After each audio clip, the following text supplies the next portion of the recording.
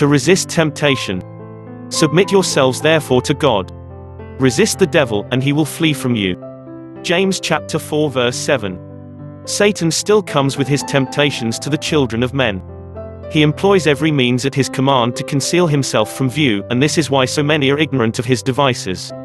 A few days since, the question was asked me, do you believe in a personal devil? I do, was the answer.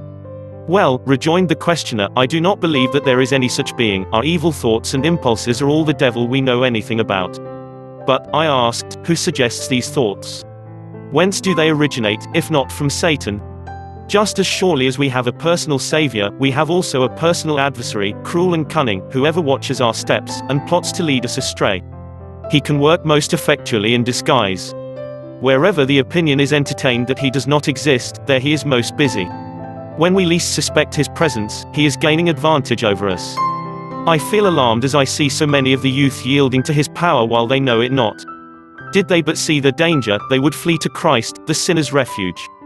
Aim to be faithful students in the school of Christ, learning daily to conform your life to the divine pattern. Set your faces heavenward, and press toward the mark for the prize of your high calling in Christ Jesus. Run the Christian race with patience, and rise superior to every temptation, however grievous it may be, that shall come to you. Resist the devil, and he will flee from you. Draw nigh to God, and if you are desirous of taking the first upward step, you will find his hand stretched out to help you.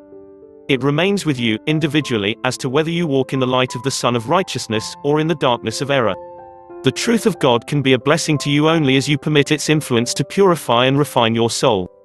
Submit yourselves therefore to God. Resist the devil, and he will flee from you. James chapter 4 verse 7. Submit yourselves to God today so you can resist the wiles of the devil.